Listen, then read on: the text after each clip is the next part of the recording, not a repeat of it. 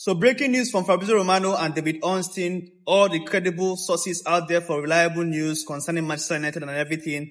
Erik Ten Hag is set to stay at Manchester United, and also a contract extension is to be discussed. Wonderful news. We have always wanted Ten Hag to stay, and he's going to stay. He's going to remain as United manager. I'm going to take off my glasses right now because I'm very excited. Ten Hag is going to stay. Finally, he's going to stay. There was never a reason to sack him. We need to give this man all the support possible, give him proper management, and allow him flourish. We have been doing well for 2 years.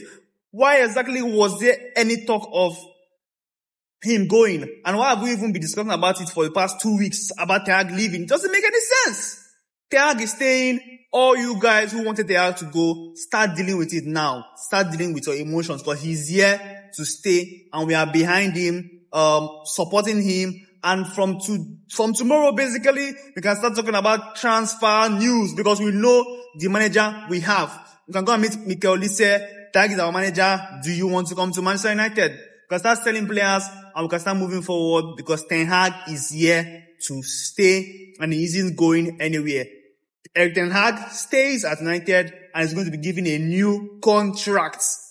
Tell me any better news you have received in the last 2 weeks other than this. Ten Hag stays. Get in! Get in! Get in!